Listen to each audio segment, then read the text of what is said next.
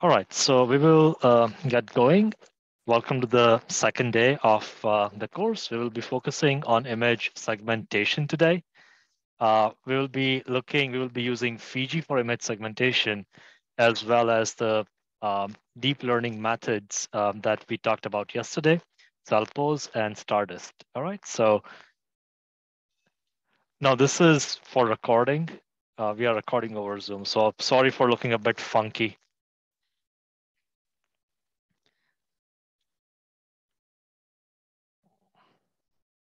Okay, so you all know who we are, and you can always come and ask us questions. Totally fine by us. It's all free, and we have lots of different microscopes. All right, so goal of the segmentation is to create a mask of a desired object, your nucleus, your cell membrane, and cytoplasm.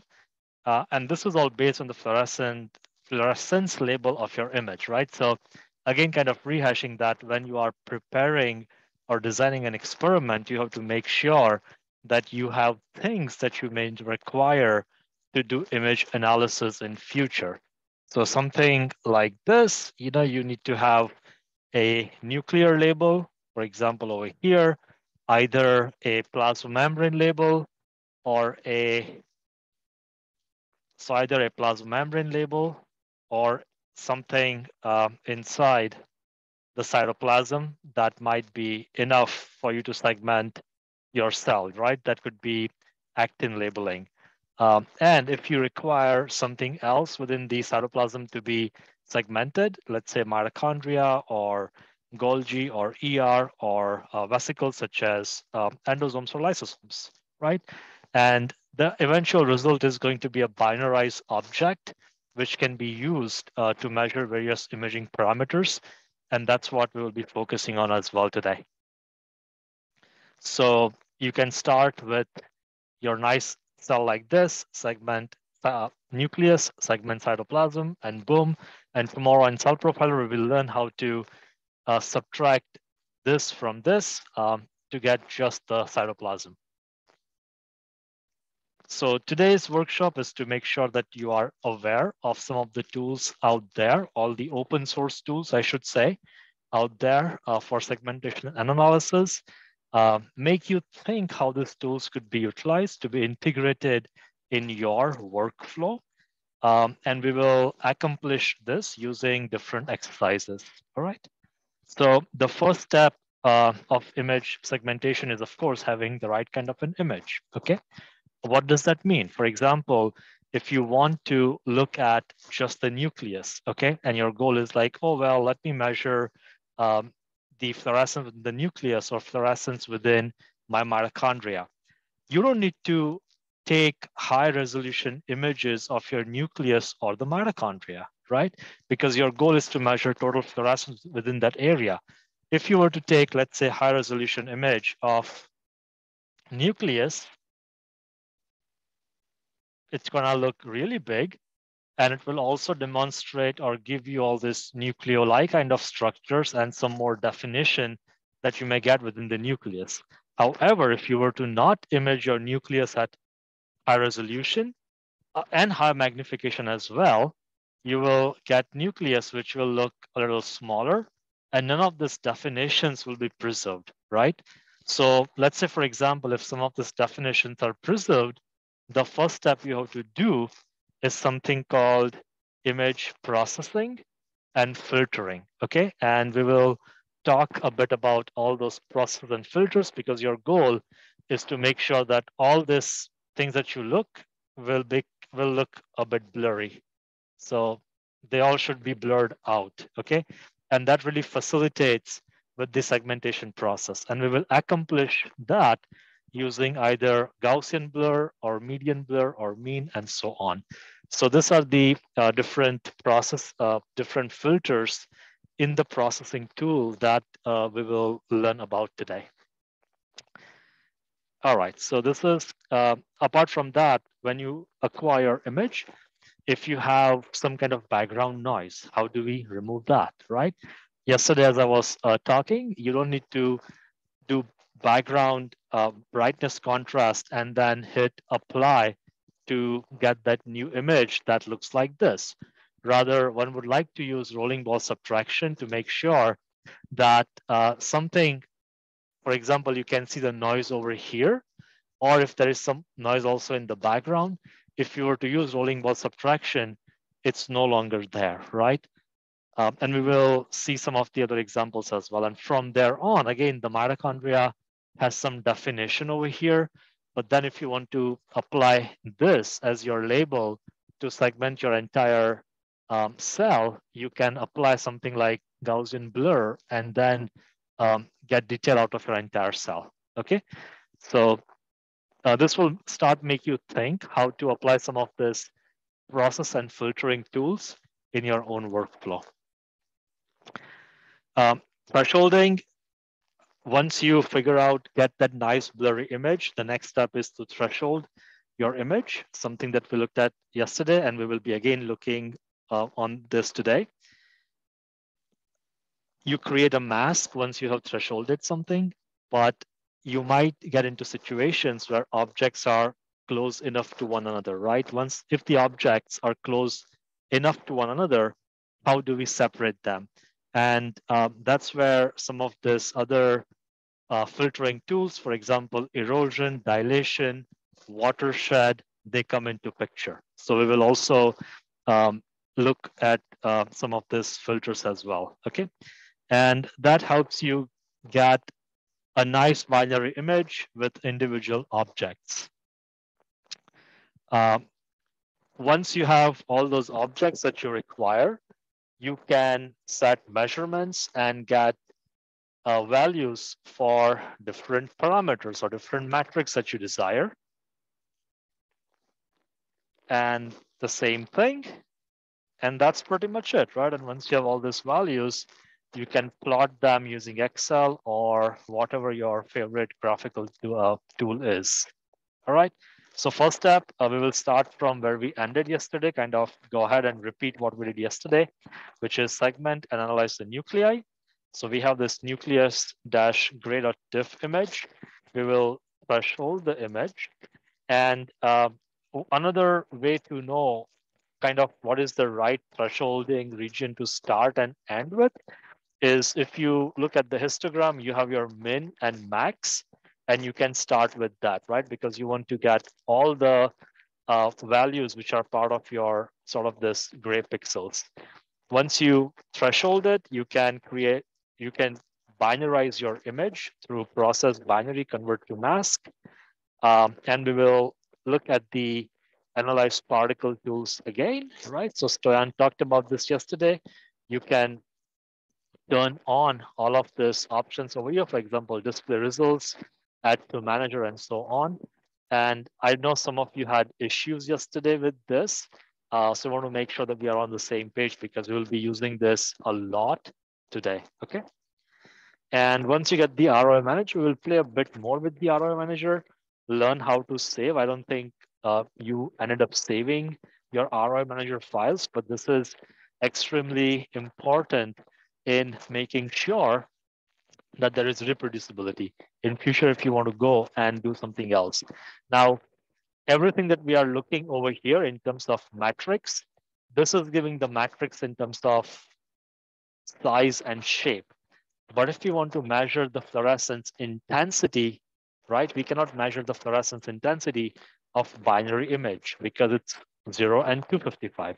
So we have to overlay this within the ROI manager onto our original image, right? So we will do that step, the next, and then get the intensities of all the nuclei over here. All right. So let's go ahead and start with this and let us know if you have any questions. This is kind of important for rest of the workshop today. Okay.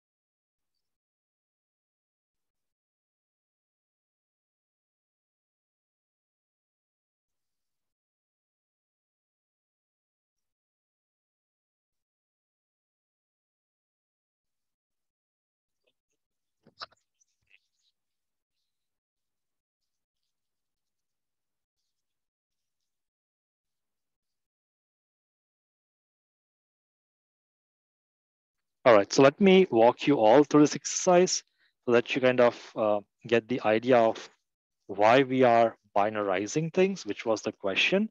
So the first option is to open the Shift Control T, the thresholding option. We will threshold our nuclei out, just make a nice thresholding effort to get that, apply that. It's now thresholded. So when I say it's thresholded, it means it's binarized image. Everything over here is either 0 or 255, right? So my background is 0, my foreground is 255. Oh, wonderful.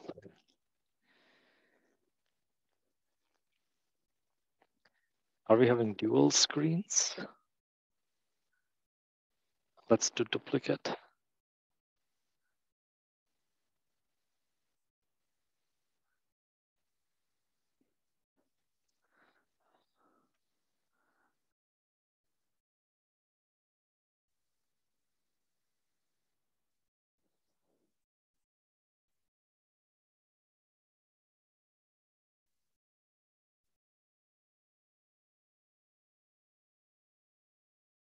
Wasn't it this one over here?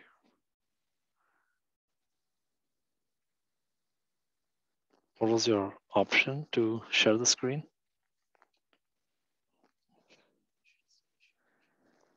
Is it? I think it's sharing. Yeah, it's sharing. Okay. Don't think it appeared. Okay.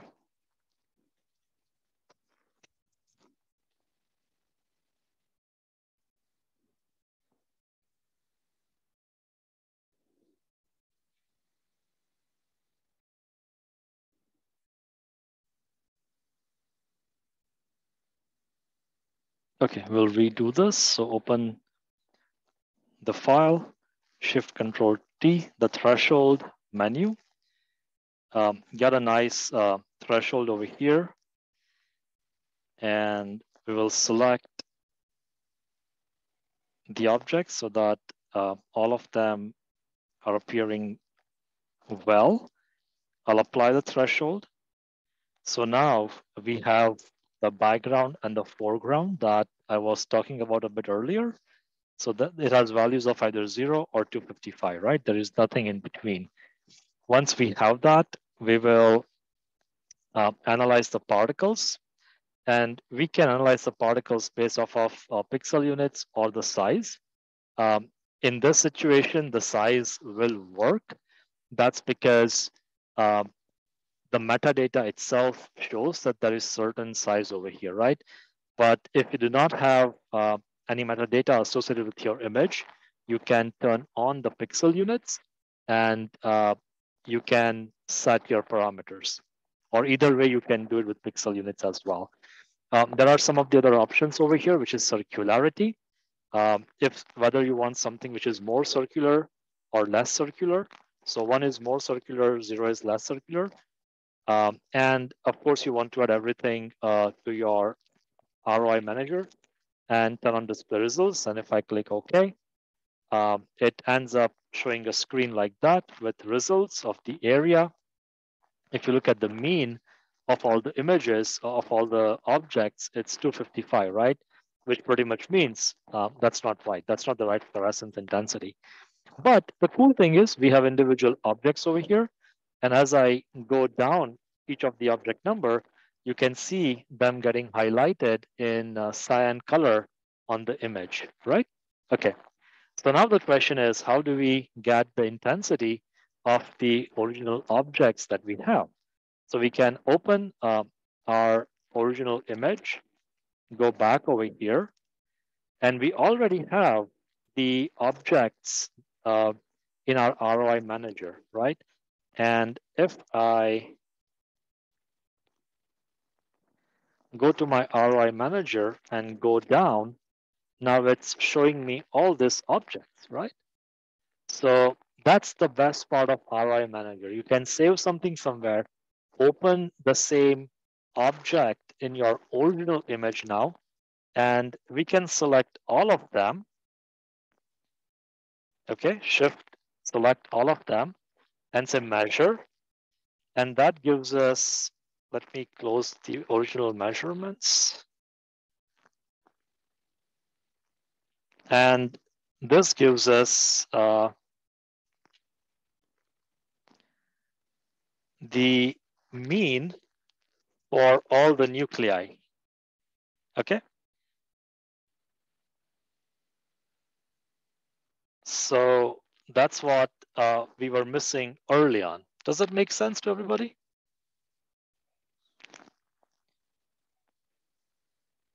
That's the mean fluorescence intensity of the nuclei over here.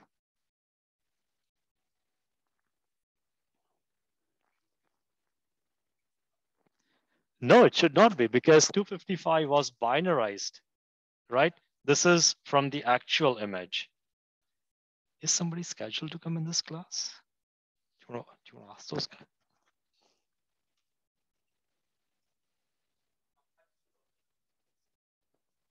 It will come up by itself. So let's close everything.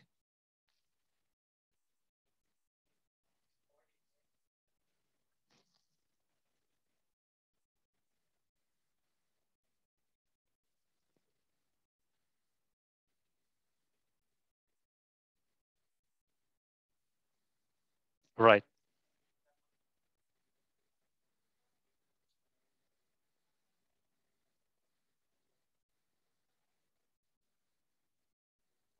Absolutely. And this is exactly what we will be doing later today and much more tomorrow. Okay. So to your question, I select all of them and hit measure, and the window just pops up. Okay. Telling you what is the mean, standard deviation, so on for each of your object. Now, how can you control what you are seeing in the results window? That's under analyze and set measurements. And everything that is check marked in this window is what shows up. Let me cancel this, is what shows up over here. Okay. So that's how you can control the number of columns that you want for your measurements. Does that make sense? Okay. So, in older days when people don't know how to do this, you'll be like, oh, let me just draw an ROI over here and measure that. So, you would just go around and do this kind of stuff, the funky stuff, and then select measure, not so many of them.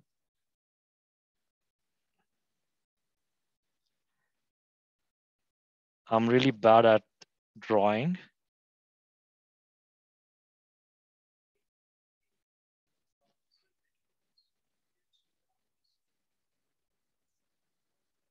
Integrated density means, let's say you have all this pixels within the image, right? So these are all pixels. Right now, what we are saying is give me the mean of all of them. Integrated density will mean you are adding all these pixels. So it's summation of all these pixels within the object. Okay. All right. So are we good with this example? Awesome.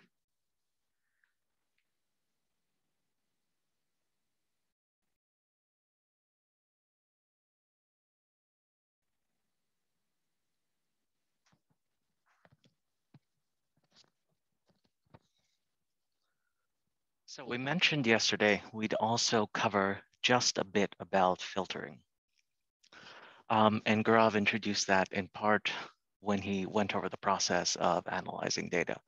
We have capture and then pre-processing and filtering. And I'll go over a few of the more common filters that you can apply with Fiji and that are generally good for most kinds of data analysis if you have the right type of noise. Not every filter analyzes, or not every filter changes an image in the same way. And each of them has a best kind of noise or best kind of enhancement they can provide. So it's useful to be mindful about that. Something I want to note very strongly is when you capture a data set, that data set includes a signal, it includes noise, it includes everything your machine saw and imaged. So anytime you do something like casting downward from a 16-bit image to a 12 or an 8-bit image, as I mentioned yesterday, loses some data. Filtering is the same way. It can enhance a signal, but it will remove some of the data. Some of that data may be part of other signals you're not so interested in, or it could be noise, or more commonly, some combination of the two. So in conclusion, always keep your raw data, whatever kind of analysis you do.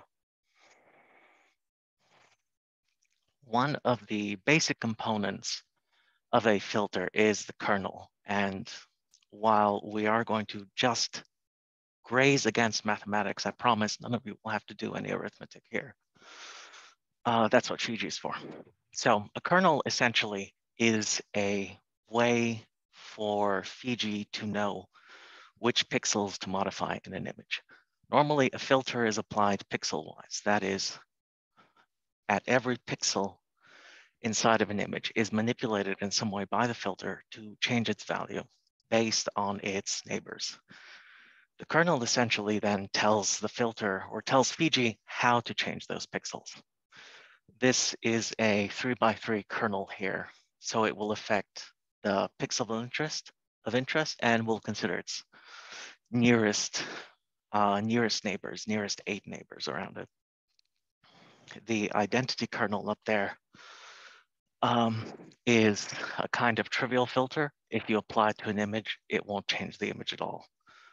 It's just for an example.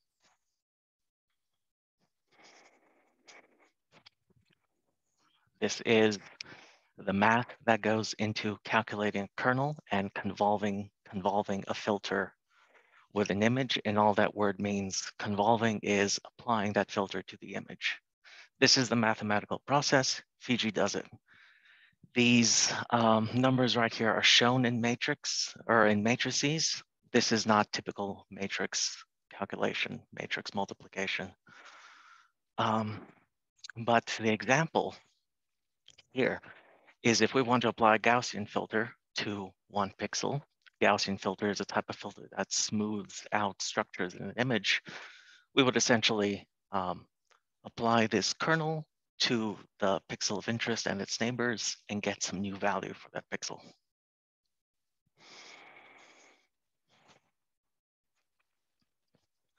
Yeah.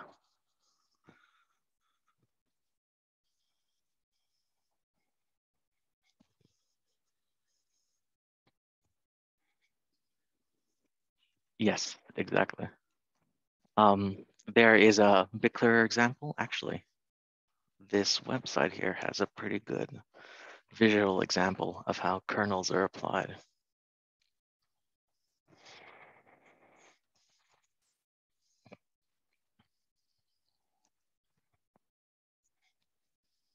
So yeah, if you're looking at the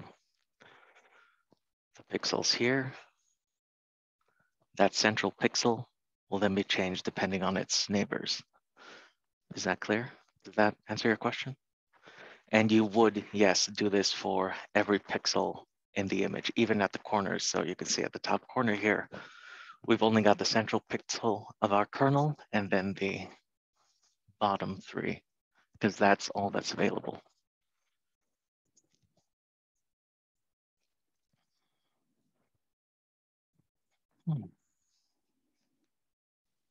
All right, so I talked a bit about the Gaussian filter.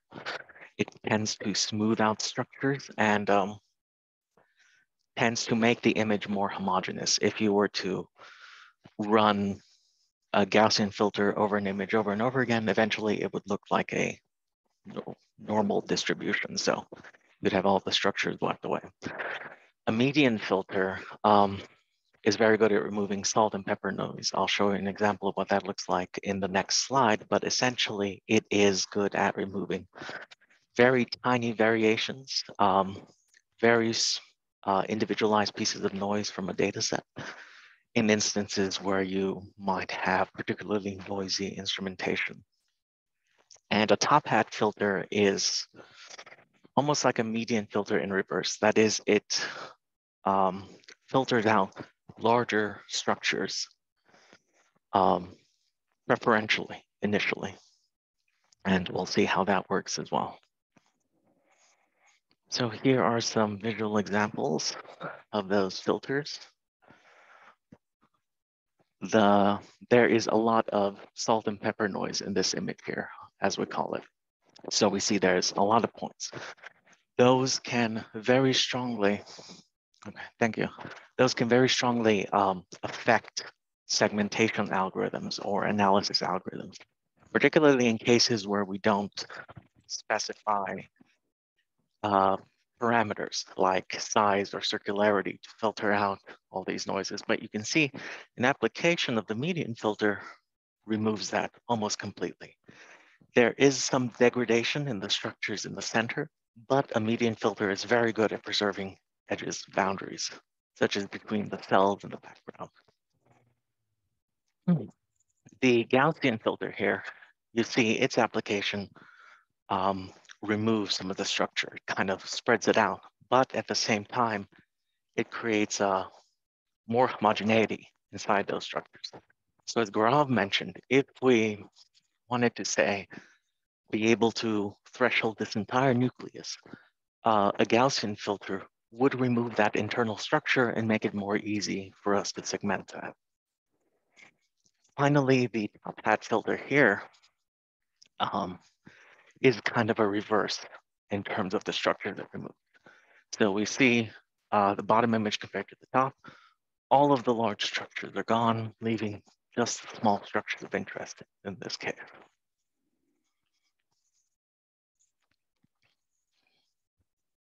We've got one example for you all to go through.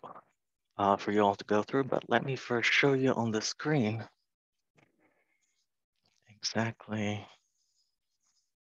Is that coming up? Yes. Exactly how to apply these filters. Exactly how to apply these filters from Fiji. So we have got the noisy image here. In this case, actually, the central structures are obscuring our smaller signal, our smaller structures of interest. So if we go to Process, Filters, Top Hat, we can then click Preview to see what it would look like, and we can alter the radius of that, of the filter. What that will determine is the larger the radius, the larger the structure the filter will leave behind in effect. So we see at 1 pixel, it removes all of those large nuclei. At 10, they're back. And the larger it is, the less it will affect the image. Between 20 and the default image, there's practically no difference at this point.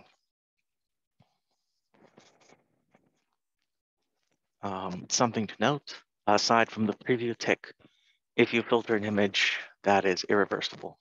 So duplicate or make sure you have a saved example on your hard drive. The Gaussian filter choice works similarly. You've got a single input, which is basically how large or how significantly it will smooth out the image. So the larger this value, the smoother the image will be. See the difference between 1 radius and 10.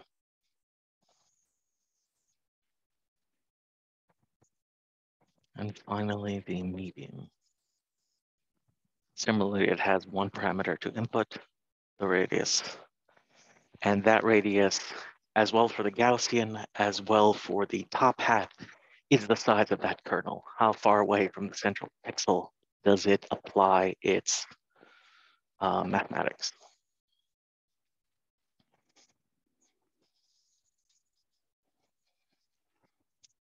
So go ahead and take a few minutes and go through this exercise. If anyone has questions, just raise your hand.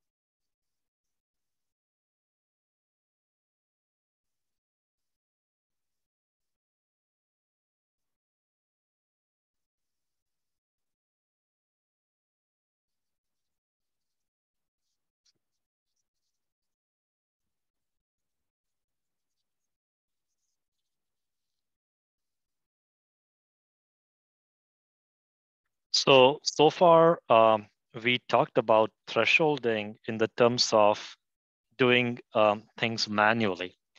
Um, and but this is not the case all the time. In Cell Profiler, for example, what we'll be using, it will tell you, hey, what kind of a thresholding option you want to use. And if you were to talk to somebody who is a computer or a vision scientist, they will tell you, oh, well, tell me what kind of thresholding you used, right? And at that time, you'll be like, oh, well, I thresholded based on intensities. Now, that is really arbitrary, right? So how do you make sure and what would you put in your publication when it comes to something like that? So under threshold, uh, we go with by default, but if you were to pull that tab down, there are plenty of other options that you will find. For example, ISO data, Lee, mean, minimum, or one of the most popular is OTSU filtering. And what we want you to do is try out all these different filtering options and figure out which one is best for you, right? So if we were to take the nuclei and we were to try different thresholding options, this is what we get. For example, with POTS2, this is what we get with Wang and so on. So if you just want to try out what works the best, this is pretty fantastic, right? Now, this is so for each of these thresholding filters, there are papers for each of them. They use a different methodology to extract the best possible thing, right? Um, and and that's why it's good, which is to say, oh, I use Otsu. And if you think that all your objects or everything that you want in terms of intensity is becoming one object, that's all you care about.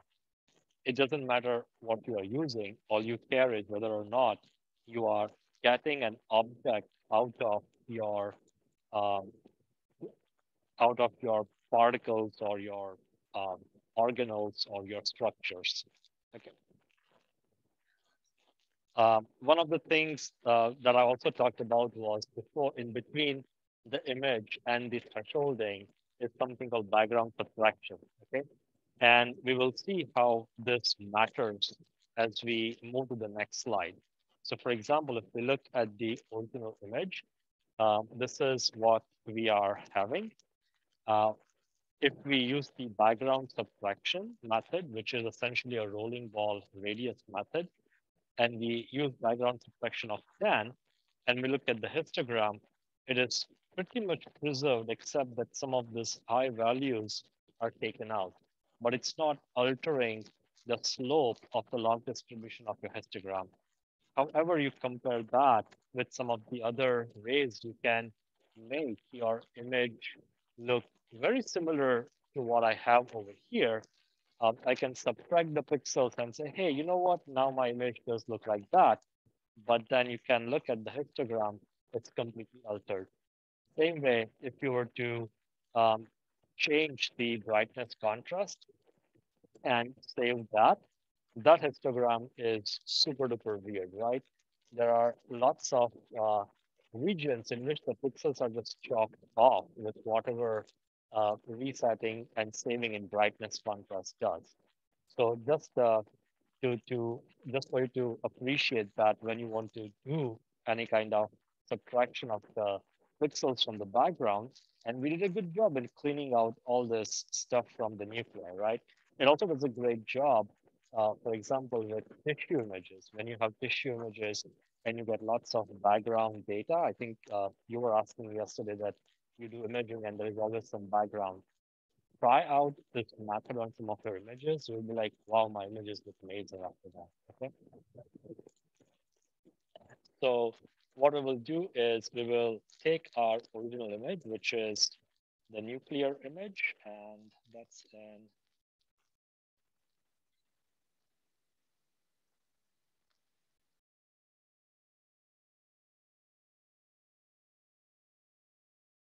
So that's part of crop composite, and duplicate and only get the third image out of it, which is the nuclear image, which is the mitochondrial image. Okay. So we have this. I'll again duplicate this so that Uh, I have this image in case I want to try something else. All right, once we have this image, we will try, and if you think that you don't like the magenta color, change that to gray. That's all cool.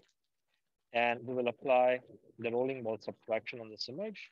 To find that filter, just type in subtract, and you want to choose the first one, which is subtract background filter.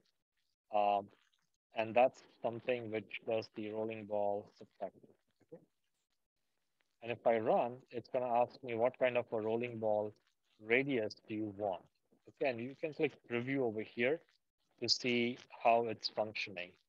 The larger the size, the less of filtering it does. So if I have 50, it did not make much of a difference, versus if I have this as 10, it made quite a bit of a difference. All right. So I'm happy with this. I'll say okay. And if I do one, it's going to remove pretty much everything. It will give you really, really nice and fine edges. Okay. So uh, filtering is really a powerful tool in terms of what you want to show and what you want to represent from your data. But I'll keep this at 10 and say, okay, the other subtract that you had over there, I'll duplicate this again, and let's look at the other subtract one.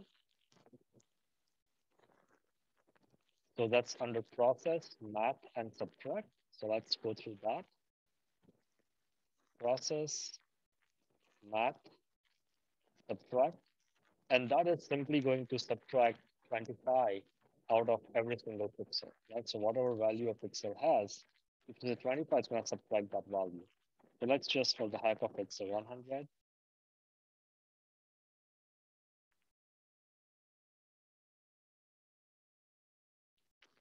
And nothing is happening.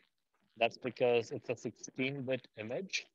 And if I, let's look at the histogram of the original image, uh, much of the bright pixels are somewhere over here. And that's why I did not see any change. So, right, the minimum value is 178. So if I was to apply um, a value of 100, nothing will happen. So let me go and do this again. Process, math, subtract, and apply a value of uh, 1000. And now you can see a small change happening. I'll probably go ahead and apply 5000, and you can see a large change happening, right? So it all depends on um, what is the intensity of the pixels within your image. That's what it matters to begin with. If this was an 8-bit image, uh, if I was to apply 255, everything will become black, right? Because an 8-bit image has a range of 0 to 255. Okay. So just figure out what is the pixel intensity of it. So I can say, okay, it's kind of okay, that's fine. So let's look at the histogram of both these images.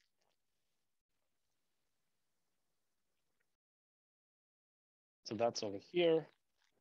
If we look at the histogram of the rolling ball subtraction, that looks like this. And this is the histogram of our original image, right? So clearly, using rolling ball subtraction, you preserve much of your data, versus you try to subtract with anything else, you don't preserve your data as much.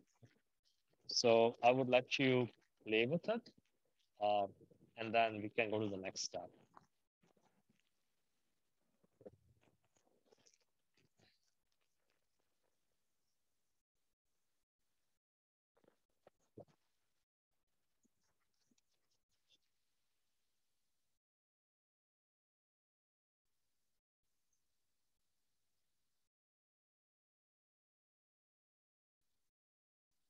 So rolling ball subtraction will use a kernel filter, which will go over every single pixel from the center.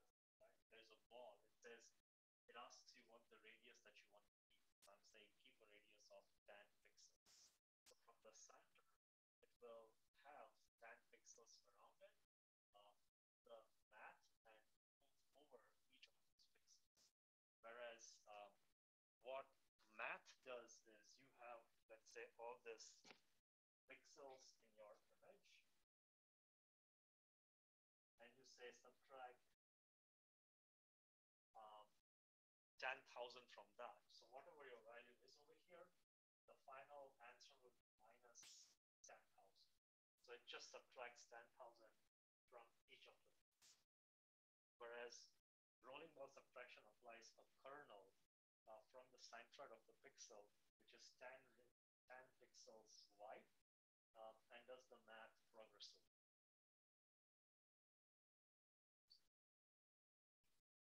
So just type in subtract under, and the first one is most of the original. Once you open it, you say just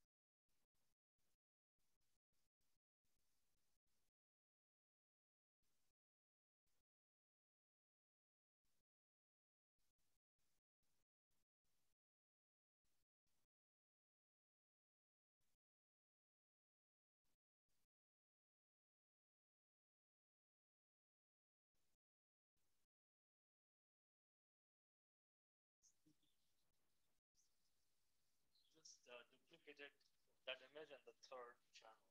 It's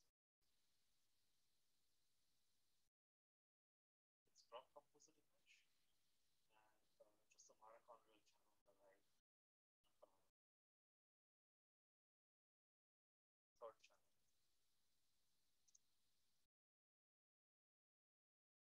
So Stan, his question was the way you get a kernel from the centroid and you go with the radius of 10 pixels around that.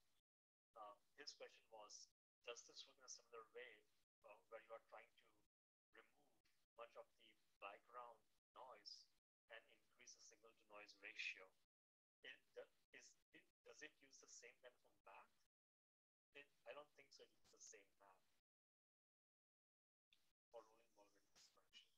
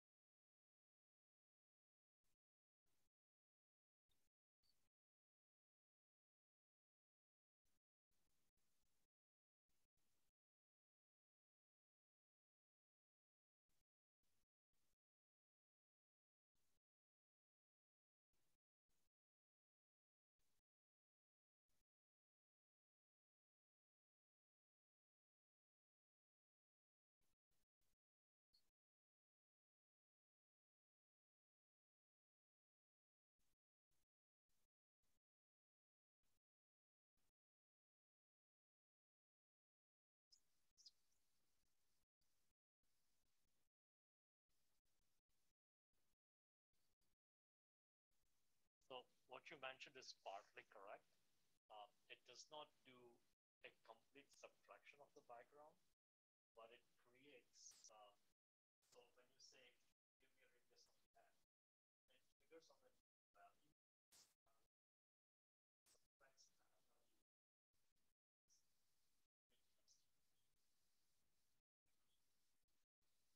back into the radius.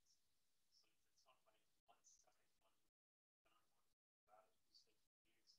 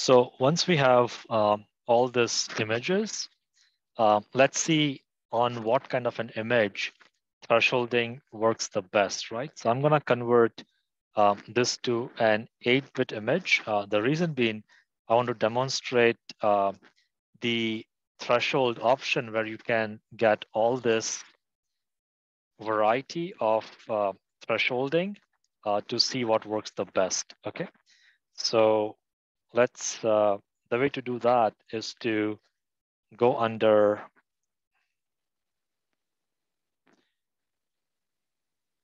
image,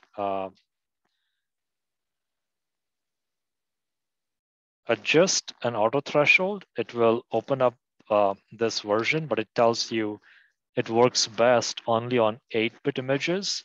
And that's why I'll be converting this to an 8-bit image. Okay, so image type 8-bit. This is my original data. This is the subtraction with rolling ball radius. So I'm going to convert both of them to 8-bit and go to image, adjust, uh, auto threshold, and say OK. Right, so this is what we get with the original image in terms of various automatic algorithms available out there. And for something where the background was subtracted, image adjust auto threshold. Okay, this is the difference, right? So um, it does much better job for many of the uh, algorithms out there when you apply background subtraction. Okay.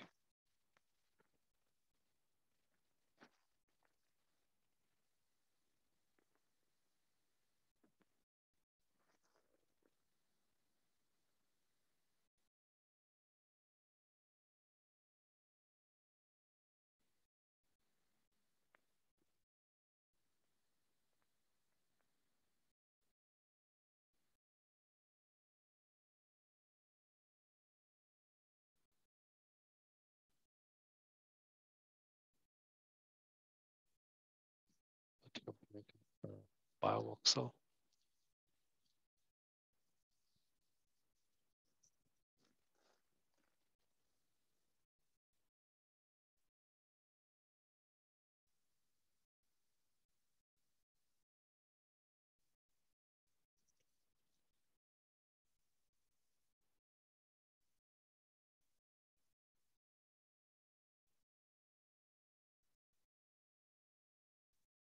Yeah,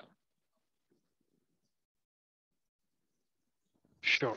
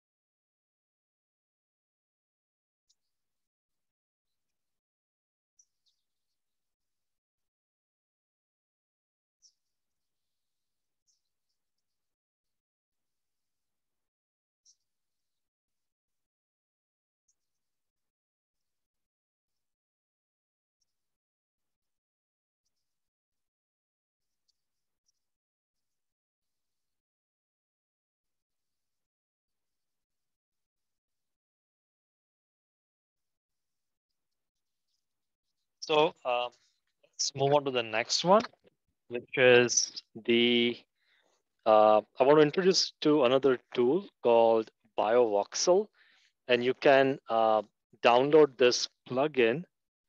You can download this plugin from the update site and search for BioVoxel.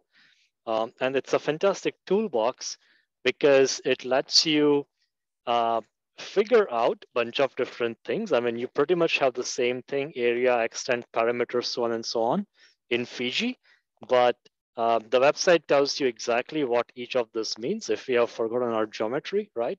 So area means this, extent, parameters, so on and so on. And all of this could be used in different ways. For example, if you are doing some cancer research and you are treating your cells with a bunch of drugs, what we do is treat them either with radiation or with chemotherapeutics. Some of the cells will die, some of them will become resistant, some of them will keep on growing. They will change their size, they will change their shape. We don't measure all these parameters on our cells. There is so much of hidden information right there for you to extract. And from the same data set, you can have many more graphs coming out. Okay, so instead of just saying, "Hey, I'm labeling a with some kind of a probe that looks at cell death, or cells are dying or not," you can do a lot of measurements on that. And let's quickly look at some of the nice features about this plugin.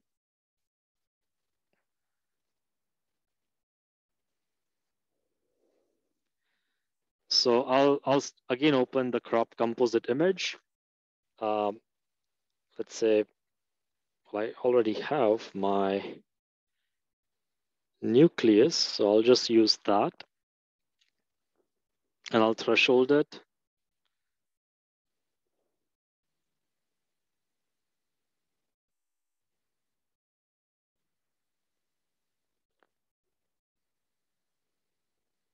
And on my thresholded image now, I can open up the BioVoxel toolbox. It will open up as this green colored square. And here you have extended Parker analyzer. So in Fiji, we had it, but the only separation we could do is based off of area, which is it's going from 0 to infinity. But here you can exclude things based on many parameters. Okay, so what do you want to study? So let's say, for example, I want to look at things which are uh, 10 pixels to infinity, or probably 20 to infinity.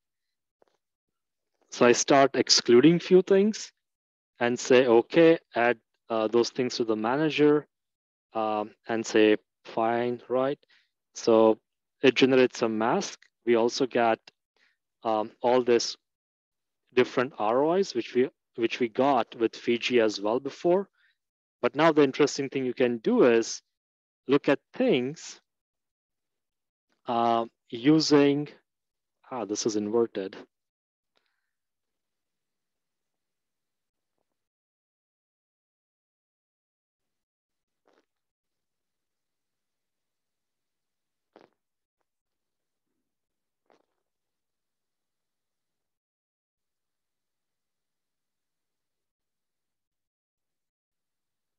Using shape descriptor maps. And it's going to generate this panel which shows you uh, different objects which are based off of the area, which one has got greater area, parameter, and so on, right? So it gives this nice lookup table to help you. And we can use what we learned yesterday and say, hey, I want to look at this as my montage of images, label slices, let's say live width of two borders over there, and say okay. And we end up looking at something like this, where we know which cell has got more area or less area than the other, right? So this is really helpful for somebody doing cancer research, treatment, treating your cells with something. looking at the area of the cells and so on. Okay, so how the population is changing over time. It can be very informative. So in the biovoxel, let me, come on, okay. In the biovoxel, use the shape descriptor maps. Okay.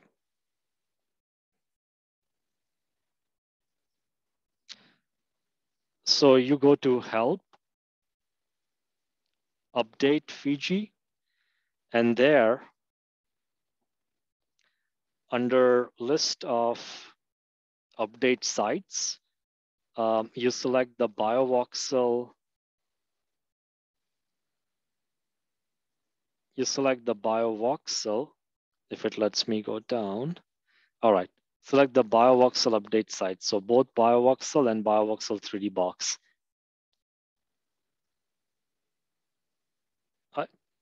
Let me close it. So you go under help, update. It will update Fiji. And then manage update sites. And that will bring you to all these lists. Okay.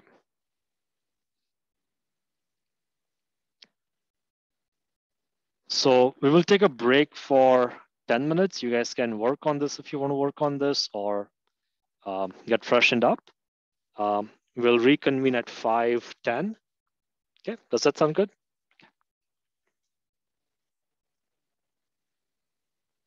Yeah.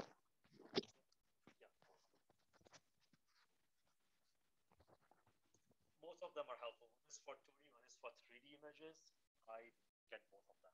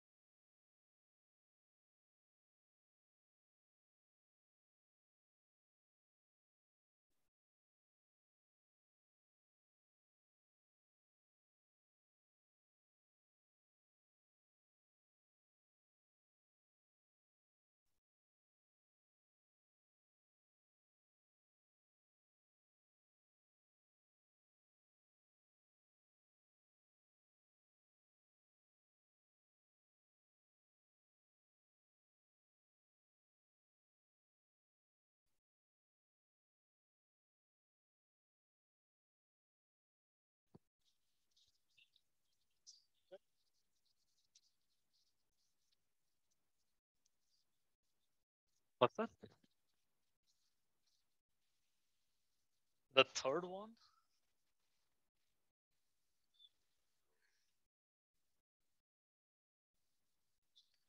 No, so I would click over here. There's an easier way. If you know, yeah, yeah, it will open up this menu, and then from there, the shape descriptor maps. Okay, you're welcome.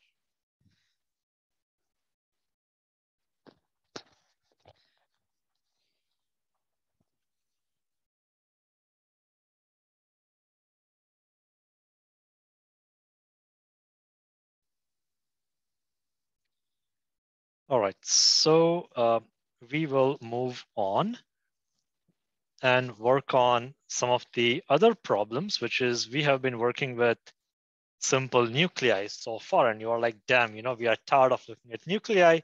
Now, an image is never going to be ideal. There will always be some issues that you might get in the image, right? So you may be in a situation where you have an image and there is all this crud like structures coming up. You did immunofluorescence and you're like, damn, I have all this crud like structures. That's okay. If your goal is to analyze something which is larger, we can use different ways to only look at the larger structures. Okay, so what we will do in this situation is we will we will try to threshold the image. While we are thresholding, you will see that there are still some of the smaller structures appearing, but then in the process and filters, we can remove that. Okay, so let's play with that a little bit. And there are also different tools under binarization that one can play with. So let's play with this a little bit. So I'll open the image from here, which is nucleus.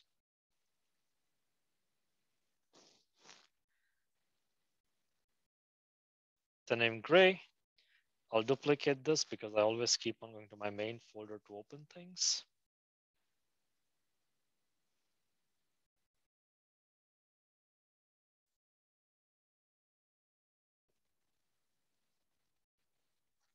Somehow it's stuck at 1 pixel.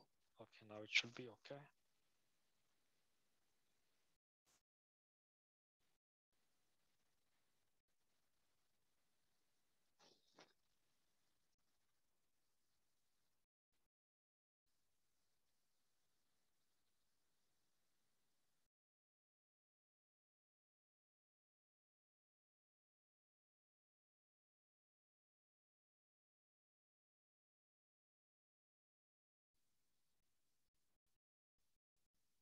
Right, so you can try to get most of the nucleus over here, but let's say you still got some of this crud in the background, and you want to look at just the nucleus. How do you end up doing? This is actually too much that I did.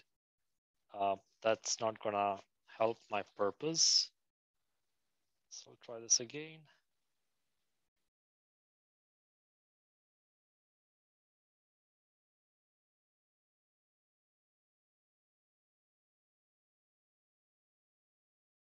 And hit apply. So now I got some of the structures in the background. I'll duplicate this just in case. And we can try different processing tools. For example, process and say, go down to filters and apply a minimum of certain things, right? So when we try to apply minimum of something to it, what it will do is it will reduce everything by 2 pixels, right? So if you have something over here that looks like this, the new image will be shrinked by 2 pixels, okay? So it will look something like this. But in this situation, if you have smaller structures, the crud-like structures, they will disappear completely, okay? So that's one way of dealing with this. The filter, another filter is maxima filter. Just like this, instead of reducing the size, it's going to expand out and your structure will grow and look bigger. Okay. So we will come up to like very specific examples where this could be used later on. But let's say we are applying one of this and we are saying, okay, I'm happy with this. Now, the question is, I know that these are individual nuclei, except for this nuclei, which is connected, right? So how do we separate connected things? And the way to separate connected things is using an approach called connected component analysis, all right? Under, so watershed is an example of connected component analysis. You can go under binary and use watershed. So that's an example of connected component analysis. And what you would see, let me bring this a bit more towards right. What you would see is it should break away this connection over there. That will only happen if there is good enough of an edge between two cells. So let's see if that edge is good enough or not. All right, so I'll go to process, binary, um, watershed, and it separated these two cells over here. Okay, so before, this is how it looked like. Let me zoom in. That's how it looked like. And after watershed, now we are separating the two components, right? So connected component analysis, we are separating the two connected components. Okay, so now it's a unique object versus the object being together. Good. So these are some of the examples that we have, and we will apply the same kind of logic to our third exercise. But before we do that, I would like you all to play with this. Let me also show one more way of excluding what we just did. So let's say we go back to this image. We still have some crud over here, and we want to exclude that from image analysis. When we go to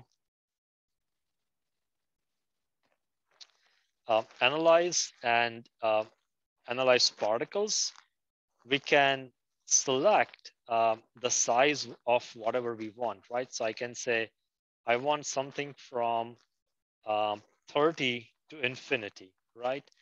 And that's going to only show me uh, something which is big. So now if you want to measure anything of the larger objects, you only get the larger object. So it was the 30 pixel was still not sufficient to exclude this guys out. So I can increase my uh, range.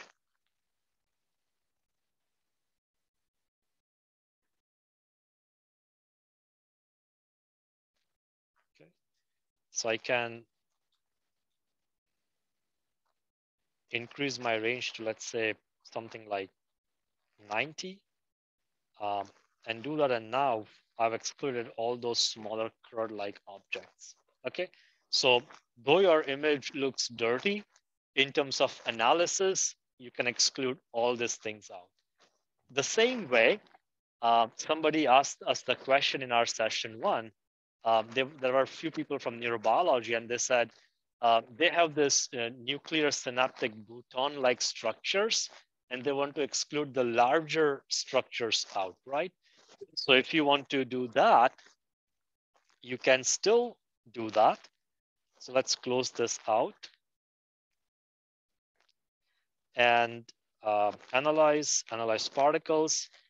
And instead of going from 90 to infinity, I will just go from 0 to something like 50. Okay. And if I do that, I will only get my smaller structures that I will be analyzing in this mask. So you're not analyzing anything which is part of this larger structures. Okay. So this the way you exclude things is very powerful to figure out the objects that you really want to analyze intensity or or diameter or shape or size of. All right. All right. So I'll let you all play with this. Take 5 minutes or so, and then we will move to the next exercise. Let us know if you have any questions during that.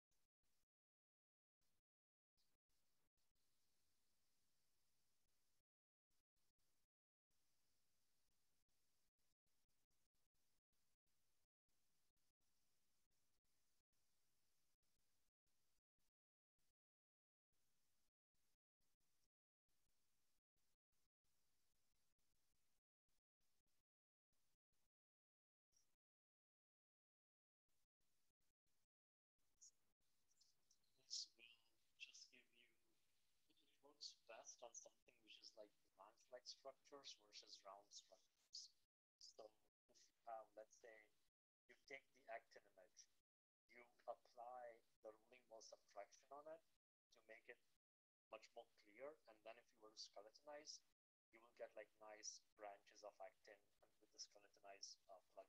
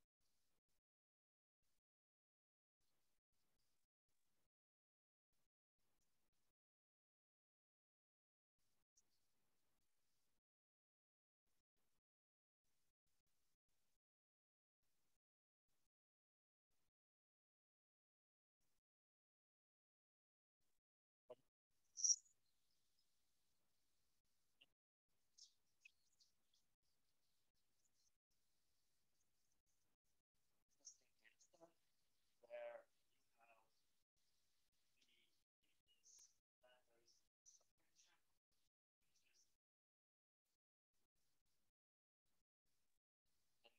and the goal is to analyze the intensity of the nuclear like,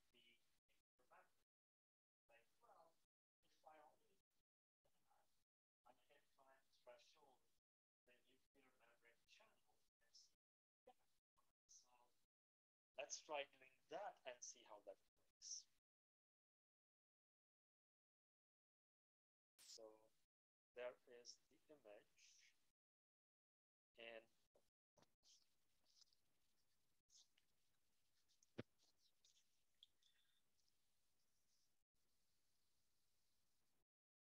all right, so we'll go through the nuclear membrane analysis part, and the goal here again is to identify uh, the intensity of the nuclear membrane.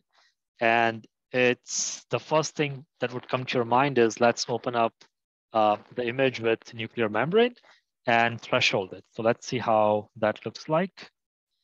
I'm gonna quit my Fiji for the moment. There's so much open over here.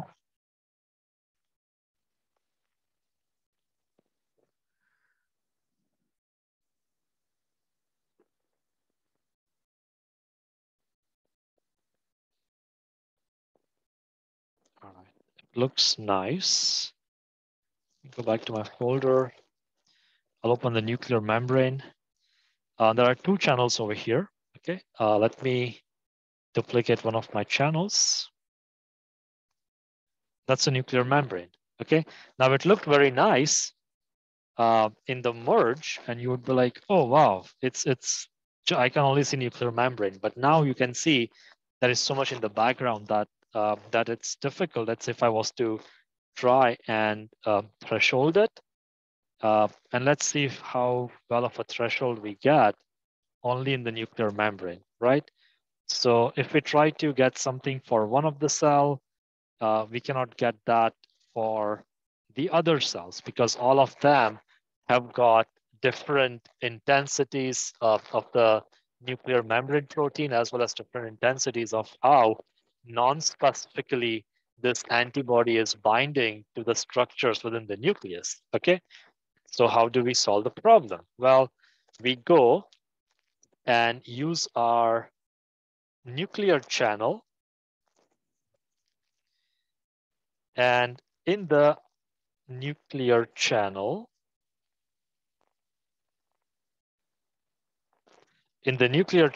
we will pretty much do what we did before, which is threshold it.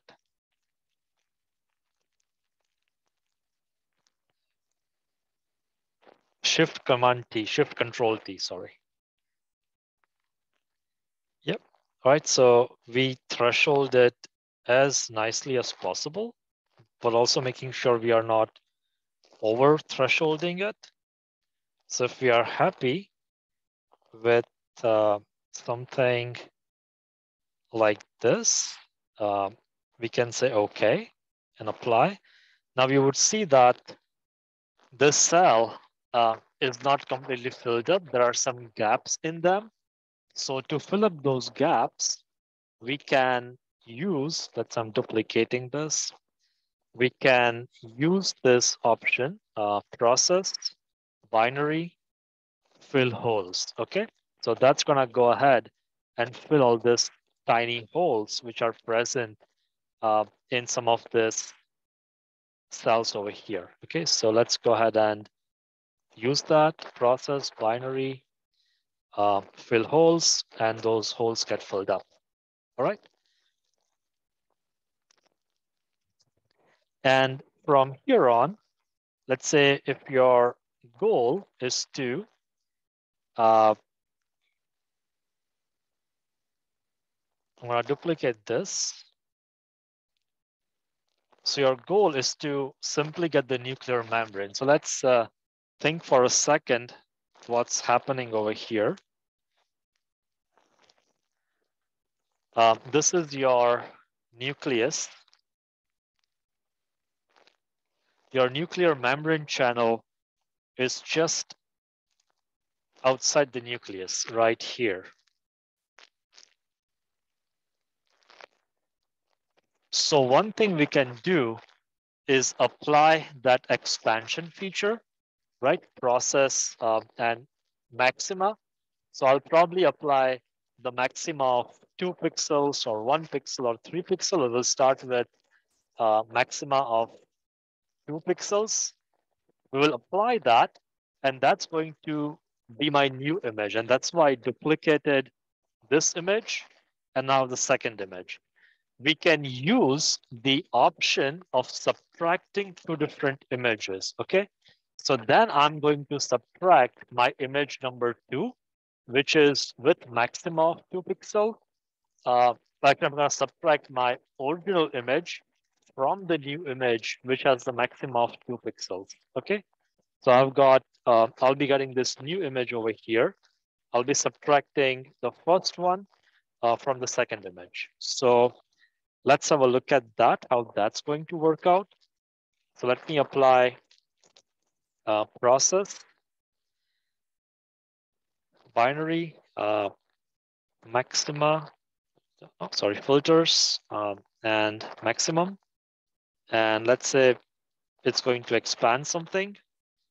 And I'll just use 1 pixel for the moment.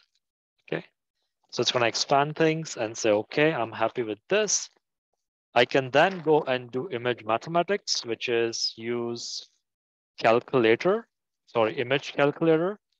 And that can let you do math on the entire image. So I will use my second image, which is nuclear membrane 2-2, which has the expanded nucleus. And I will be subtracting my first image from this and say, okay. Right, so now I got this nice membranes over here, okay? But we also want to make sure that this membranes overlap with uh, with our actual cell data, right? So I'll again go back to my original data right over here, um, duplicate my second channel, and let's create an overlay of that. So image, color, merge channels.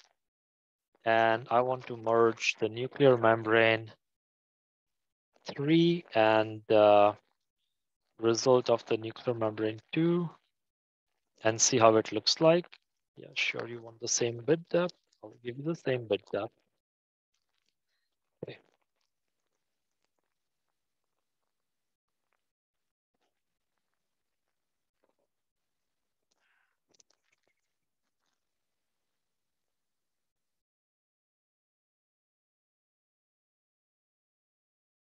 All right.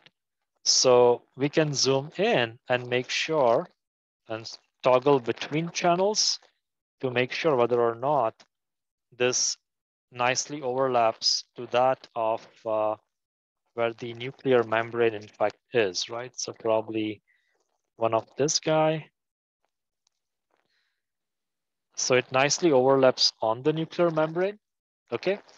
And we can utilize this mask um, to figure out the intensity of the nuclear membrane and so on. And this kind of techniques can be applied to other situations as well.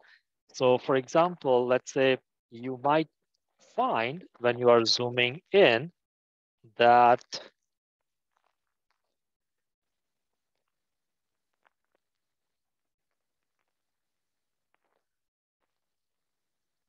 there is some gap over here, right? So we are seeing a teeny bit of a gap over here. So how would you resolve something like that? So you can do a subtraction first of a pixel or so instead of maximizing it, do a subtraction and then enlarge it by 2 pixels and then try to do subtraction from the original data set, right?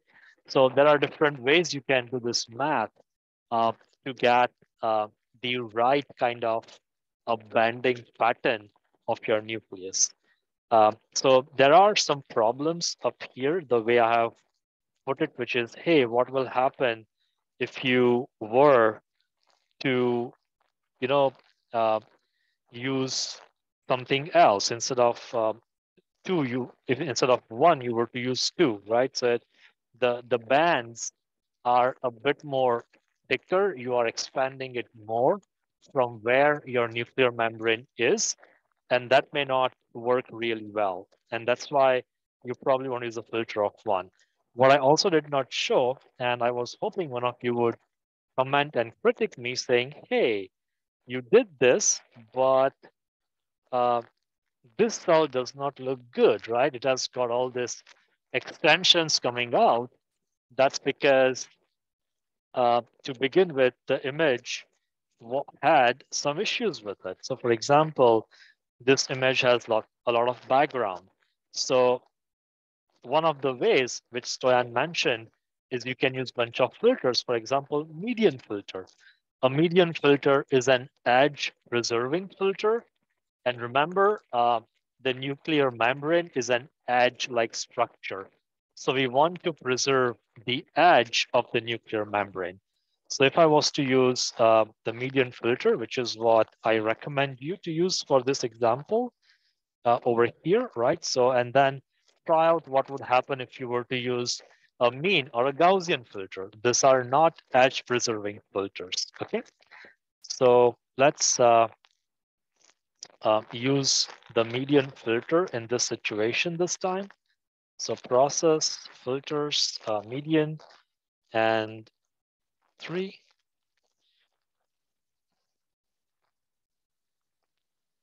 Right, so it removes a lot of that background that we were getting before. And if I was to um, do the same thing that I did in terms of finding the edge, this will be much more cleaner than what I had before.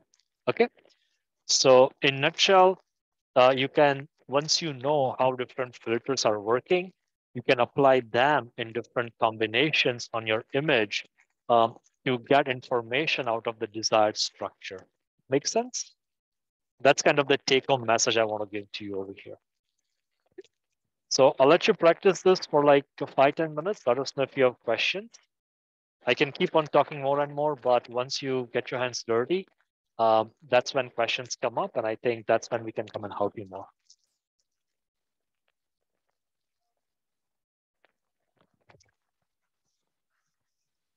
Sorry, could you repeat the question? Oh yeah, so fill holes. It's under binary fill holes.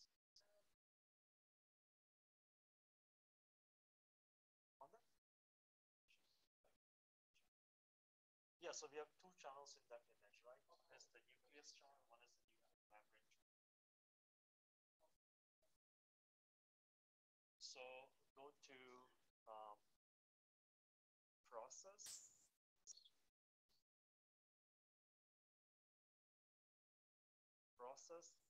Image calculator.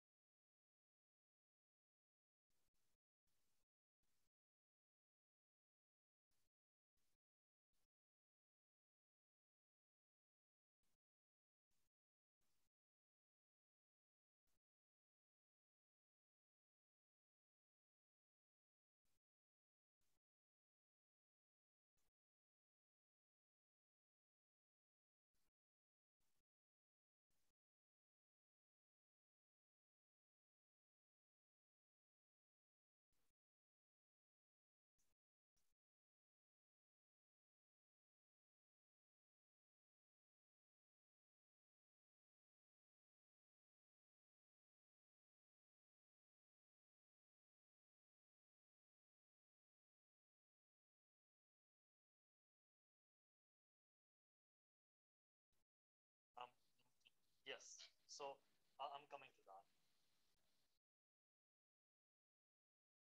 I close all my images, so I'm redoing everything I did before.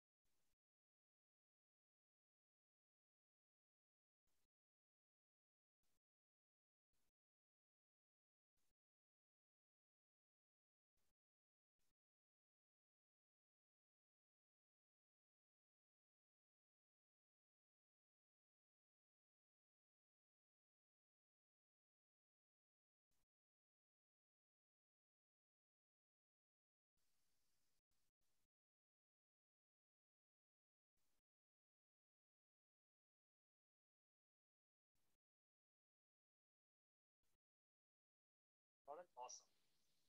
Thank you. No, she was perfectly saying the same things on the letter, just help. That's okay. All right, so we are all at this step.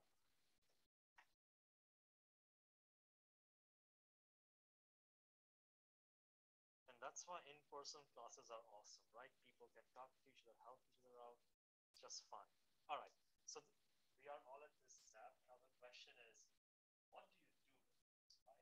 What you do with this is measure them as individual objects and create those objects in the ROI manager. And you can create a nice threshold very easily, right? Because it's zeros and 255s. So I have this threshold over here. I'm going to apply that and did I get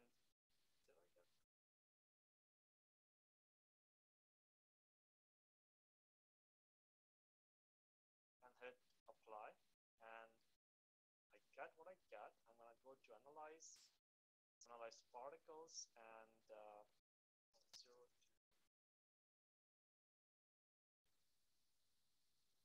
and say okay.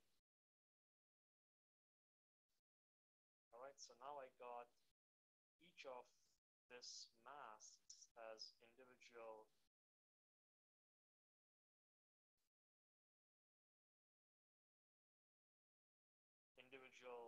objects, and I can go back to my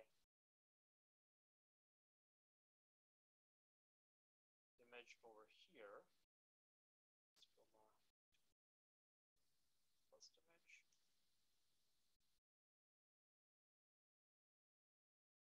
That's not what I want to measure, but I want to measure the second one.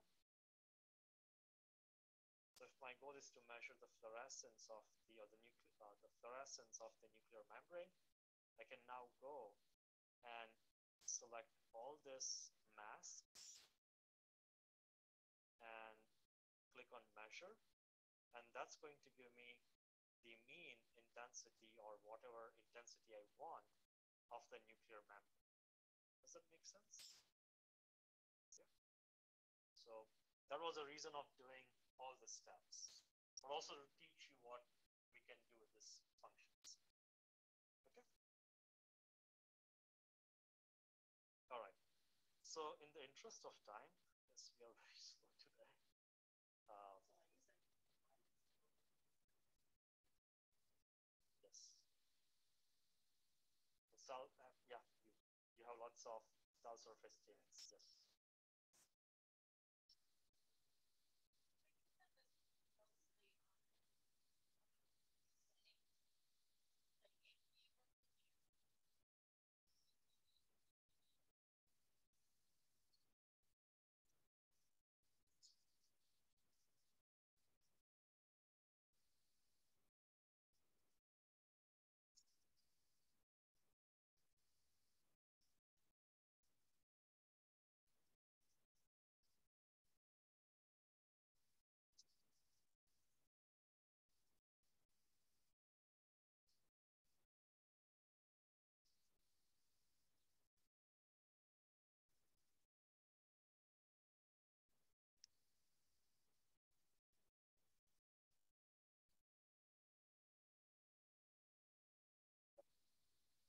So for phylopodia, you don't want to do something like that. Phylopodia, a thresholding itself will work out very well, right? And something that we showed, you can try to use different exclusion filters and make sure only your phylopodia comes and part of the cells are excluded from that. So some of those exclusion filters in biological will be very helpful.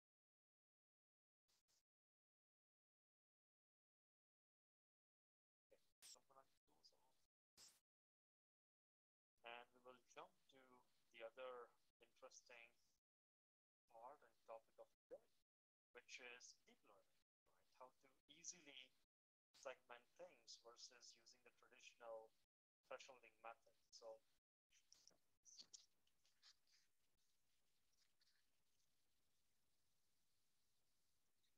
So there is another way of doing nuclear membrane analysis. Feel free to check out this YouTube video from Anna Clam. She talks about a different way, which is create a band around the nucleus and doing it. So you will also end up learning some more if you watch this YouTube video from her. Okay. All right. So we promised to you that there is deep learning aspect to this course, and a lot of you will be like, "Oh wow, it's deep learning. Let's attend this course. It's going to be fun." Sure, it's fun. Okay. Now, the problem that a lot of us have with nucleus is we are imaging tissues, and nucleus are really nice and tight, and the traditional thresholding method will not work over here. Okay. So how do we do that? We can use TARDIS for that. And then Stan will show you CellPose. And these are all deep learning based methods. What does deep learning means? It's a subset of artificial intelligence, okay, in which we end up using neural networks to analyze data. But these neural networks are um, sort of uh, models that you can train. And the way you train that is by having the training data. What you have to do is manually annotate all the training data. So let's say if you have lots and lots of cells and you want to detect phylopodia, right? So we'll have raw data, which is the training data of your phylopodia. You will manually draw on the phylopodia, which is called the process of annotation. And then you will feed this data set into a deep learning model, which usually is a neural network. And this W and B, these are knobs and gears, which you keep on tuning, the parameters you keep on tuning till you end up getting something with your test data, which looks similar to the annotated data, right? So this is, and then there is this human in the loop curation, where you keep on changing this gears till you are satisfied that your test data looks similar to what you have annotated. All right. So this is in nutshell what a deep learning model is all about. And once you create a deep learning model, you try to predict the intersection over union. These are an example of some of the deep learning models. This is 2 years old. At that time, CellPose or Stardust were not in the race, but compared to Cell Profiler, which is more of a manual method, the other deep learning models did much more better in terms of their IOU score. Okay. Um, So when we are looking at segmentation, the goal is not just to say, wow, I am seeing a bunch of nuclei, but you want to identify each of those nuclei from the bunch of nuclei. So that's the difference between the semantic and the instant segmentation. In instant segmentation, you can identify number of nuclei versus in semantic, it's just nuclei, that's all you know. All right. So we will start with Stardust, um, which works really well. It's a UNet-based model, again, a neural network-based model. It works best on star convex shape structures and does not work well on anything else. Okay, so let's go ahead and look at this with one of the exercises. These are lung nuclei. What you are seeing are a bunch of alveolar structures over here. And clearly, by all means, if you want to try out segmenting this manually, be my guest, okay? Do you think this will work out with manual thresholding? Not, right? So we will use Stardust and see how it looks like. So in Stardust, there are two different things which are really good that you need to know, um, which you will be tuning most likely, the probability score and the overlap threshold, okay? As you increase the probability and the score threshold, the number of objects that you detect will decrease. As you increase the overlap threshold, there will be overlapping on the same object. The same object will appear multiple times if you increase the overlap threshold. Okay, so those are the only two parameters you need to know when you start doing things, and you should be good. So did all of you download this plugin from the update site? If not, you can do it now, and we can go onwards with that. So again, just to rehash.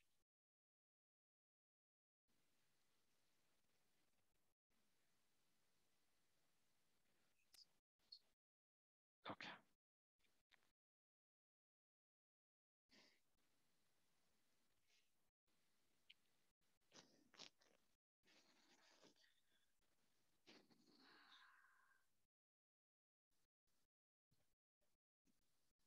Yeah, same thing, go to help. And you need to install two different things. One is the CSB Deep plugin, and second is Stardust. Okay, so you need to have both of them for this to work. Help, update.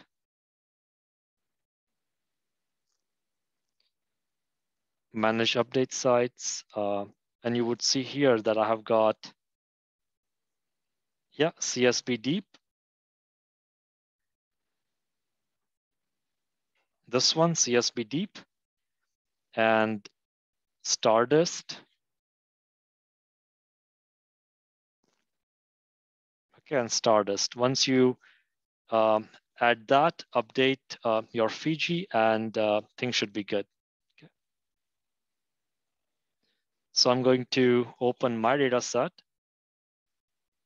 and it's under deep learning, lungs nuclei. And we can start with the cropped area instead of a large area. Right. So this is how it looks. And you can also kind of see that there is a little bit of background from red blood cells interfering with the images. So we'll go ahead, go down to plugins, all the way down to Stardust.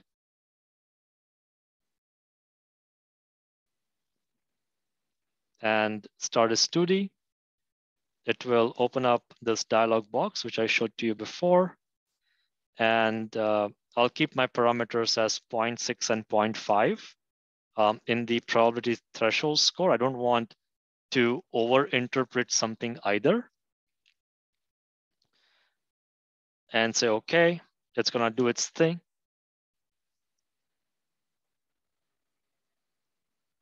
Plugins, here, plugins, scroll down to Stardust.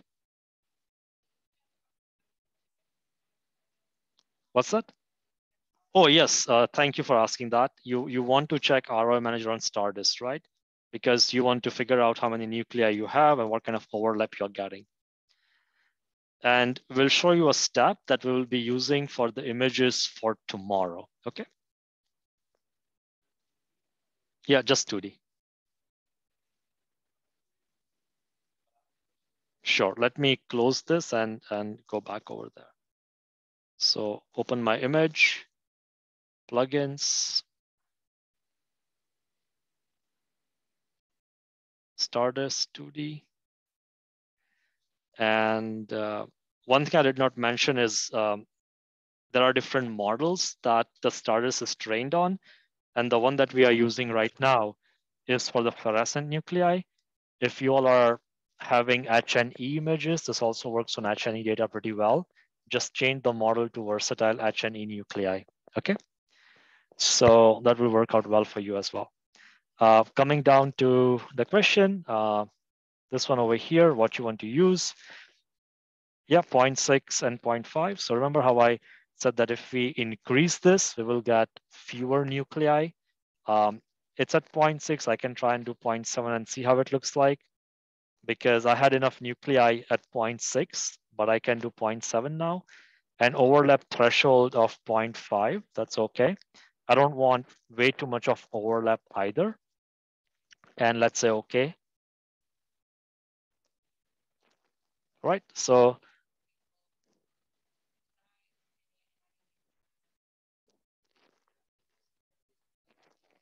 let me check again. I think I might not have explained that. Okay. Okay. All right, cool. Sure. Okay, so let me go back. Sorry, guys. Welcome.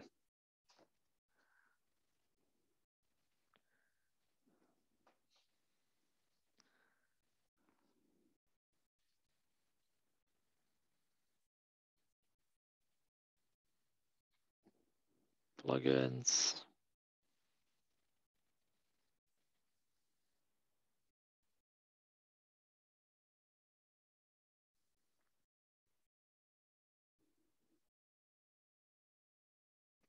So the option I have chosen over here is both and ROI position automatic. Okay.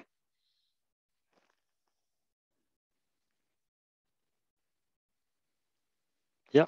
So you also want the output as a label image as well as your ROI manager. Okay. So once you get all this ROIs, I can kind of go to my original image and see where each of these ROIs are. Or I can actually say show all. Well, come on. Okay. So you can figure out where each of these ROIs are on your image. And it does a great job, right? It's out of the box. You don't have to do anything. And now you can tell me why the hell you made us do everything we did before. Guilty as charged.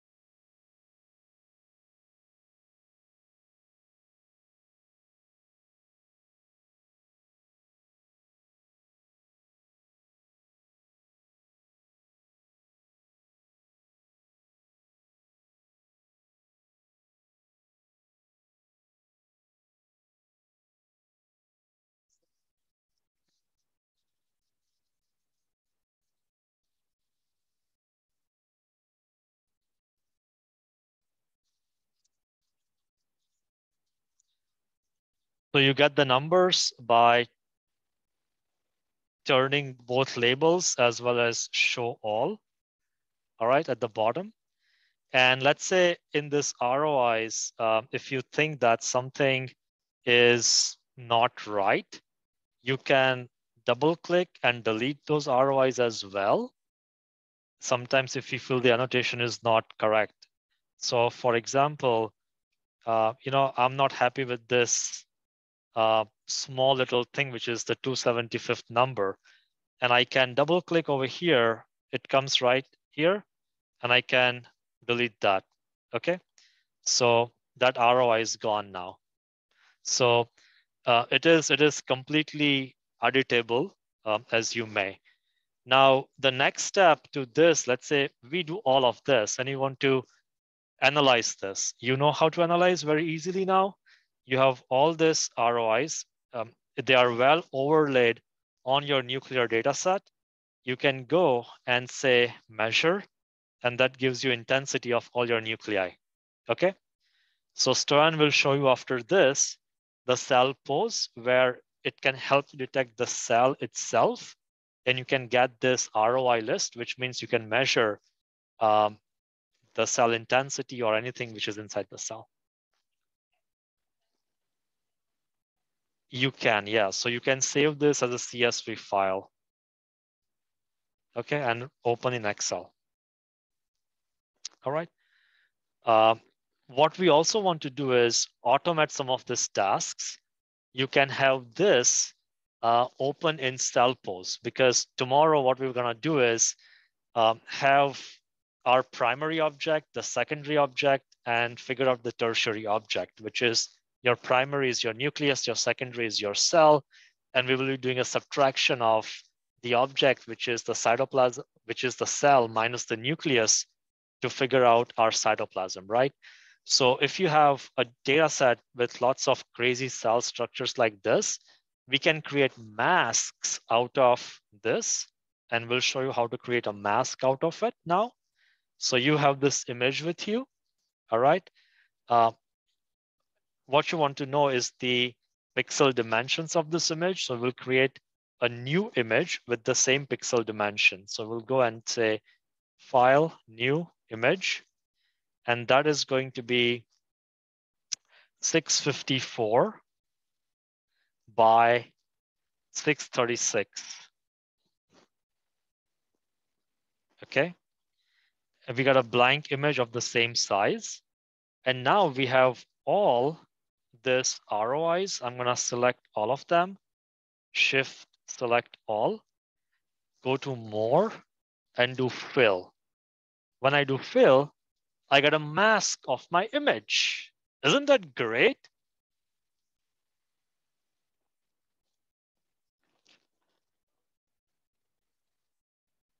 I'll do it again. All right. So the size of the image is right over here. Don't use the one in microns, use the one in pixels. Okay. So we go to File, New Image. Type in over here 654 by 636. Say OK. We select all the ROIs in the ROI manager. Okay. Go to More, and then Fill. Boom. Get all the ROIs. But is there something which looks not so right about this? They are touching each other, right? How do we remove them touching each other? By using, awesome. Let's do watershed on this, okay? You guys are great. Process, binary, and watershed. Boom. We get individual nuclei just the way it should be. And if you want to make sure everything is looking okay, we can use this image and show the labels on top of it, right? And looks perfect. So I did this because we want to utilize this tomorrow when we use cell profiler, okay?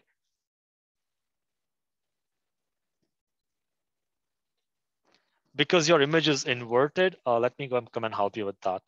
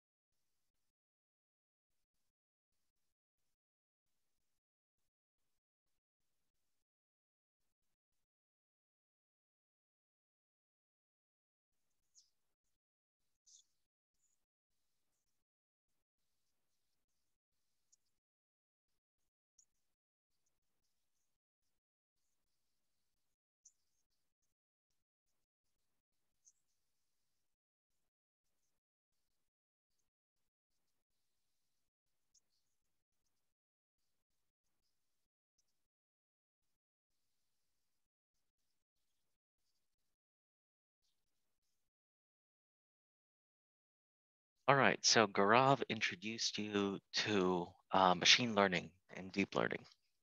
So CellPose is a very good deep learning way to segment your cells and data. These are various performance markers that compare CellPose to other methods of segmentation and identification, and CellPose scores very highly. This will be more of a demo than an exercise, really, because as you've all found, as many of you have found out at least, it's tricky to get CellPose to work, and there's a number of problems. So I'll just take you through the user interface here, and I can go ahead and open an image for us to segment with it. So at the top under File, Load Image, I loaded a TIFF file. This is a sample of liver. So it's actual tissue, so you can see the cells are very densely packed.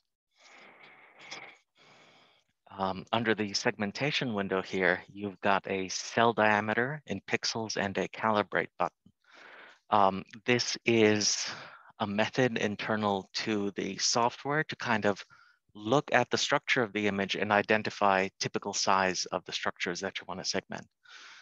You've got the reference circular cell down at the bottom just to kind of give you an idea. We're going to use the suggested calibration method because that'll end up being around 60 or something pixels, and it works pretty well for this. But at any time, you can also enter in one by hand if you want to try different configurations. That's weird. You'll see here, use GPU. Cellpose comes in at least two versions. One that uses the CPU to perform all the calculations, one that is able to offload some of that work to a discrete graphics card. Generally, if your workstation has a discrete graphics card, it's better to run it on that than the local processor.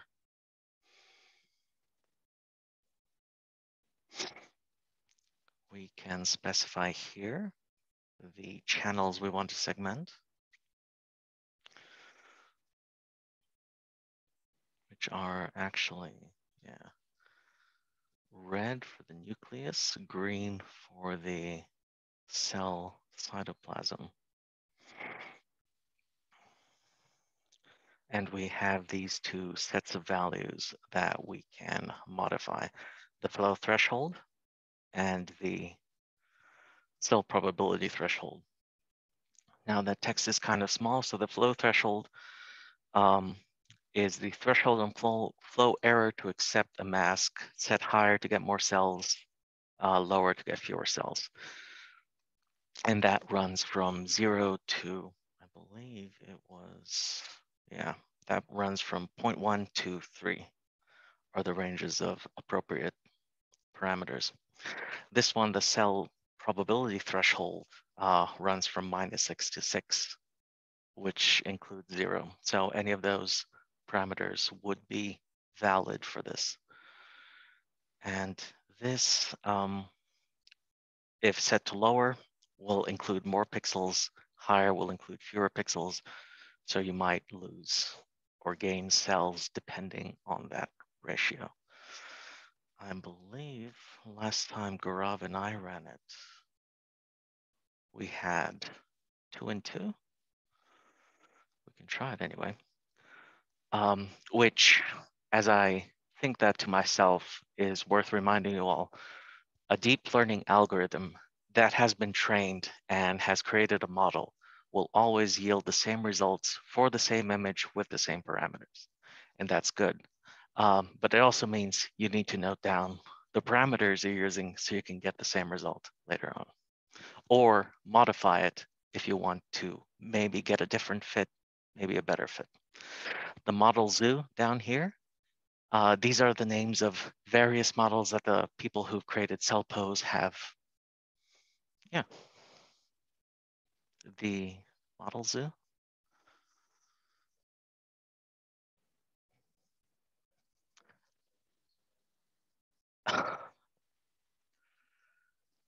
I don't know. I don't think so. There should be an image in the presentation that is a close-up of that if you want to reference it. But basically, these are the models. The model zoo, that is different models that have been trained on different data sets, annotated data sets for different purposes. Cyto is usually a pretty good one to start out with, especially if you've got, well-labeled nuclei. So once we've set our parameters, we can click on that and it starts to attempt to fit that data.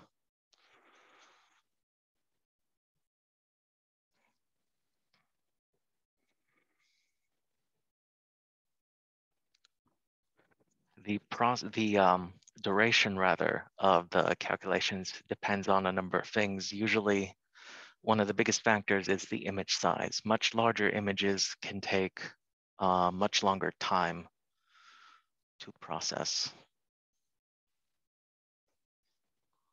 But we can see that we've segmented the nuclei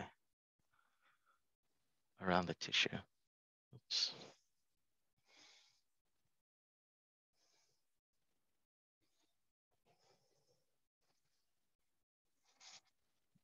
Good question.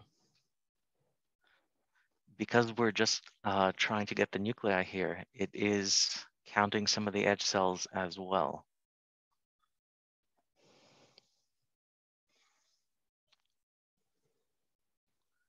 It's a good question. There may be, or you could do it after post-application. When you're analyzing it, you can say maybe any structure that is within so many pixels of the edge gets tossed, because all of this information, in fact, when we go to File and Save Masks and Image, or Save Outline as Text for ImageJ, what that will do is that will save all of the ROIs Cellpose has generated into a file. Tomorrow, Gaurav will show you, or Gaurav and I will show you how to take those files, convert them for use in ImageJ, and then actually load the masks we generated with Cellpose, the ROIs we generated with Cellpose, and load it into Cell Profiler. And then the segmentation is done. All we have to do after that is apply those masks and figure out what we want to measure.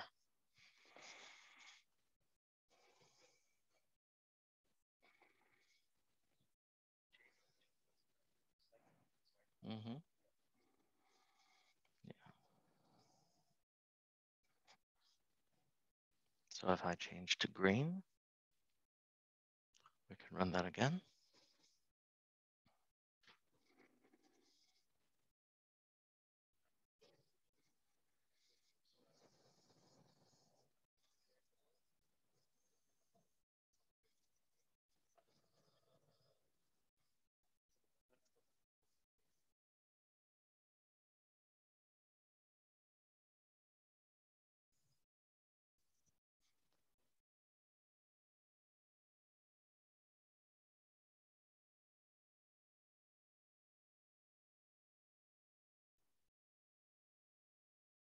Mm-hmm.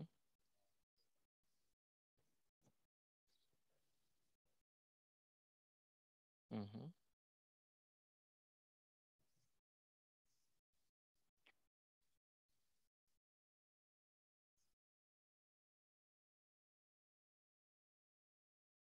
Yes. What we can also do is if we right-click somewhere on the image, we'll get this cursor, which will then allow us to shade in a complete area.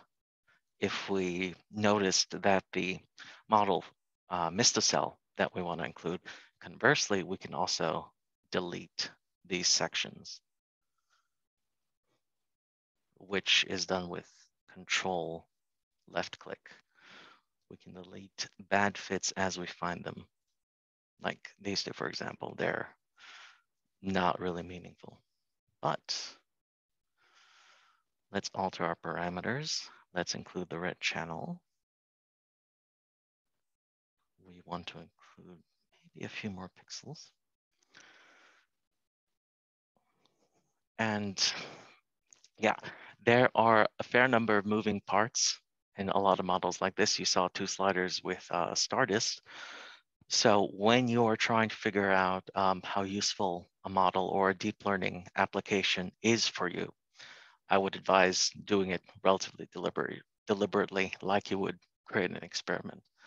So keep changes to a minimum. I was not so responsible right now. I changed one parameter, I added a second channel, and we're looking for different stuff now. So we won't necessarily know which of those was most meaningful in getting a better fit.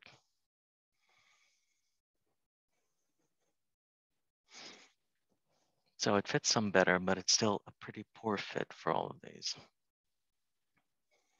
Mm-hmm. Oh, the parameters, yeah, yeah. 2 and 2.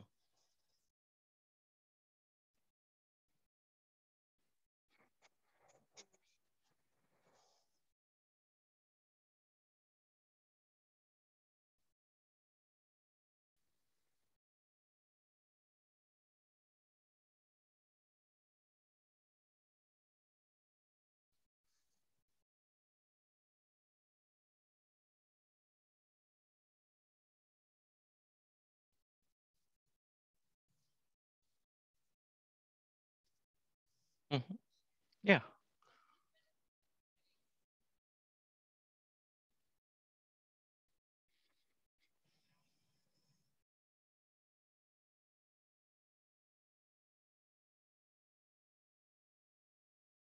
What is,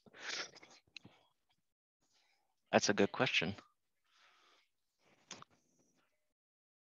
So it depends on the question you're trying to answer. Imaris is very good for cells, individual cells or small collections of cells.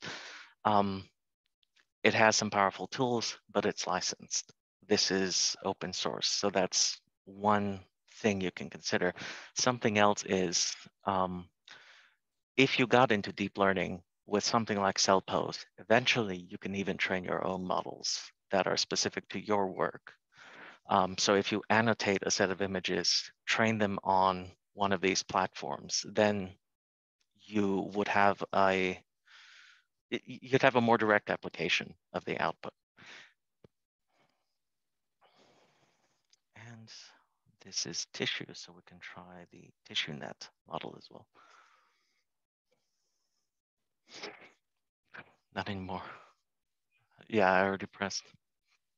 I didn't think it was too good. Yeah. Did you have another question?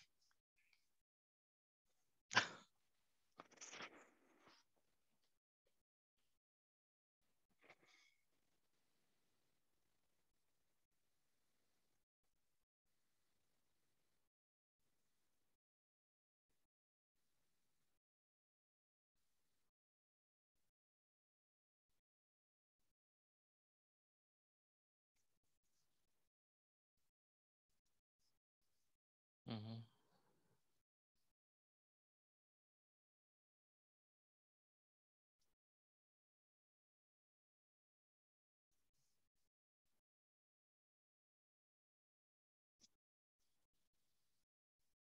Yeah. I mean, I think that's it. All we can cover with CellPose. CP. This one?